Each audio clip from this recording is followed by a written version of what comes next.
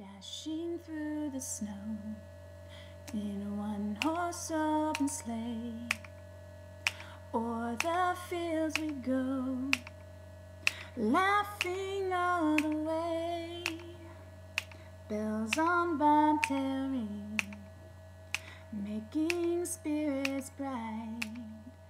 Oh, what fun to ride, sing a sleighing song. Howdy y'all, and welcome back to our first installment of Cup of Cheer from my house. As some of you know, I was living in a hotel last year, so this is kind of a big deal.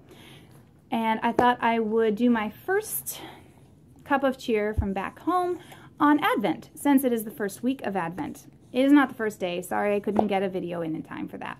But it is the first week, so here we go. Here we celebrate Advent. And here are 4 candles to represent the 4 weeks of Advent. So what is it? Why do we celebrate it? And how do we celebrate it? Well, some celebrate Advent by opening ornaments or boxes every day of the days leading up to Christmas to get the excitement going. But what is the excitement all about? What are they preparing themselves for, and why do they do that? Well, in the Christian tradition, we are excited for the arrival of Christ. In the general public's tradition, it is more likely about gifts and toys and Santa, and that is awesome. That is cool. And a lot of families do that, even in Christian homes. They celebrate Advent just to amp up that excitement and keep everybody all cheerful because it's Christmas time. It's a time of joy and fun. But to Christians, it's a little bit more than that. And since I'm one, well, I thought I'd talk on that. And I am excited because I love celebrating the birth of Christ. And so I love Advent because, well, every day I get to kind of draw a little bit closer and get a little bit more excited for really what my faith is based off of. So here you go. Advent, in a little bit of a description. In the Catholic tradition, they celebrate with candles. Usually 4 candles that are in a wreath with another candle in the middle. And they light one each week of Advent, of the 4 weeks of Advent. Sit, Lola. Thank you. To prepare their hearts. And while doing so, they read scripture and say prayers to ready their hearts for the coming of Christ. There are other Protestant faiths that also have this tradition. I can't name all of them because I'm not entirely certain, but I do know that several different Christian churches celebrate this tradition of Advent weekly. And for the 4 Sundays leading up to Christmas, they light a candle. So here is our first candle for Advent. Some Christian homes, like myself, probably grew up with something closer to this, which is an Advent calendar, and you open up one of the boxes each day.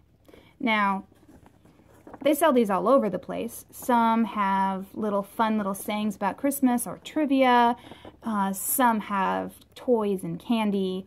And this one, and many like it, has scripture verses inside with little depictions of the story of the birth of Christ. This was from one of my relatives some years ago, so all of them are opened up now.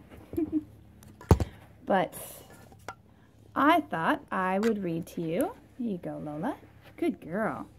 I thought I would read to you from a book I got a couple of years ago called Prayers Around the Crib. And it gives a little bit more of an explanation of what Advent is all about. So here we go. Let me flip to week 1. Give me just a moment. Where did that page go? Aha! Here we go. Advent. This is for the first week. I'll start with the scripture and then I'll explain. Prepare the way for the Lord. Make his path straight. From Luke 3:4. And here we go. It will be Christmas soon. In 4 weeks' time, we will be celebrating the birth of Jesus. These 4 weeks are called Advent. And Advent means arrival. Someone we are waiting for is coming. We have to get ready for Jesus' coming. We have to decorate the house and buy gifts, of course, but above all, we have to get our hearts ready. There's no time to lose. What do I have to change in my life so that I can welcome Jesus better? Lord Jesus, I want to prepare myself to receive you in joy and peace. Light up the path that leads to Christmas. Amen. So, Advent. Where else do we know that from? Adventure, right? Advent is a wonderful thing. It means arrival. We're waiting for the arrival of Christ. And just like an adventure, we're preparing. We have to be prepared for this. Well, maybe we don't have to. Many of us could enjoy Christmas without any preparation. Frankly, give me about 2 seconds and a Bing Crosby song, and I'm good. But still, it's so wonderful to be able to prepare your hearts. And I love that we have this chance, this season, to do just that. So, whether you light candles, whether you celebrate once a week, or whether you open up a bottle of beer, I don't know, every day for Advent. Thank you, Facebook. Or celebrate on an Advent calendar once a day. And maybe part of that is anticipation of the gifts and the goodies that you're going to get on Christmas morning. Who knows? Or maybe it's more so that we can draw closer to Christ on this time. Whatever you do, whatever your reason, I do sincerely hope and pray that you and yours have a very Merry Christmas and a very happy Advent season.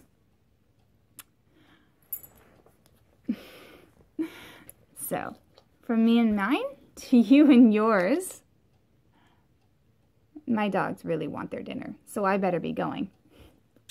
A very Merry Christmas. Ciao! We wish you a Merry Christmas. We wish you a Merry Christmas. We wish you a Merry Christmas and a